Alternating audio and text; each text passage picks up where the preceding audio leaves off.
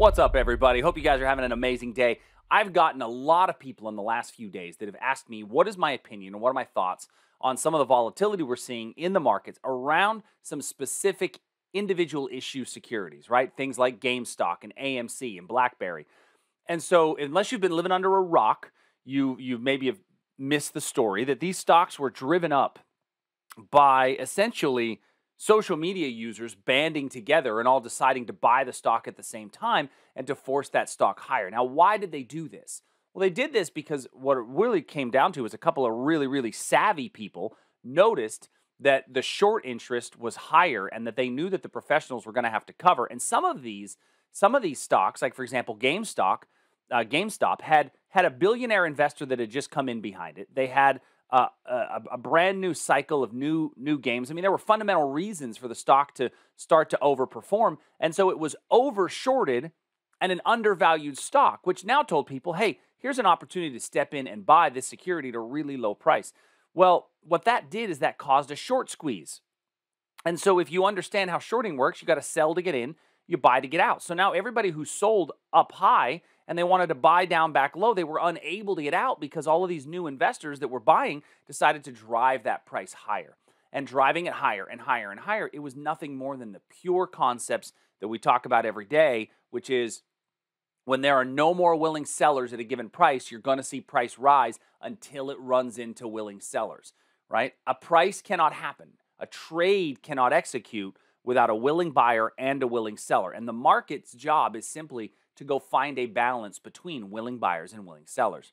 So I've heard from a lot of people, they say, well, Chuck, did you participate in this? And I did not. This is not something that I normally look at. And it's, I was not involved in, and I'm not going to go chasing price as it starts to run. There's a lot of other good opportunities out there that aren't so volatile. So that's the first thing that I'll say is I don't necessarily think it's a good idea or a prudent idea for an educated investor or trader to go out and chase this volatility because there's a lot more opportunity in things that are a little bit less volatile and performing a little bit more like normal market regularities. That being said, do I think that the brokerage firms should have come out and said, hey, you're not allowed to trade this particular stock out of an abundance of caution, which is my new trigger word. The abundance of caution. Well, here's the interesting thing about trading stock. If you're putting the money in the market, you've got to be willing to lose it. If you're putting the money in the market, you have to be willing to lose it. And so you're going to lose what you put out. I can understand not allowing these things to be traded on margin and not risking the firm's capital. But as an individual investor, you should be able to make your own choices and assess your own risk. And the brokerage firms didn't necessarily allow people to do that as they've restricted trade in some of these securities. So what if you're in one of these securities? Well, most of the brokerage firms are allowing you to get out of the positions. You just can't reinitiate a position.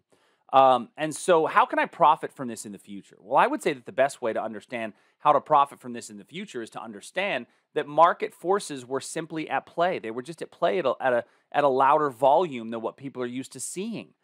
It was nothing more than the imbalance of buyers and sellers at particular price points that caused those prices to move. And so what I would say is the best way to take advantage of this is to understand that imbalance does exist. It's okay that that imbalance exists. And there are ways in order to take advantage of that imbalance when you understand how those pure forces of supply and demand work. Now, I'm not a huge fan of market manipulation in any way, whether it comes from a regulatory body that is forcing particular trading rules, or whether it comes from the brokerage firm that doesn't allow the individual investor or trader to take a particular amount of risk. And the market will always find a way, right? The market will always find a way. The free and fair market will always find a way, provided that our markets are always free and fair. And so the ability for you as an investor and a trader is really going to be around identifying these opportunities in multiple time frames out of the thousands of securities that are available. So if you missed out on AMC and you missed out on GameStop and you missed out on BlackBerry and you're wondering, what's the next one, right? What's the next big thing?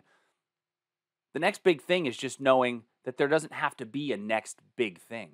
Because if I can understand how the markets move on a regular basis and understand its supply and demand, then it's going to make me that much more readily available. So all in all, my bottom line message here is don't get that fear of missing out. Don't get FOMO. Don't get caught up in the hype. And just understand that supply and demand still rules the day.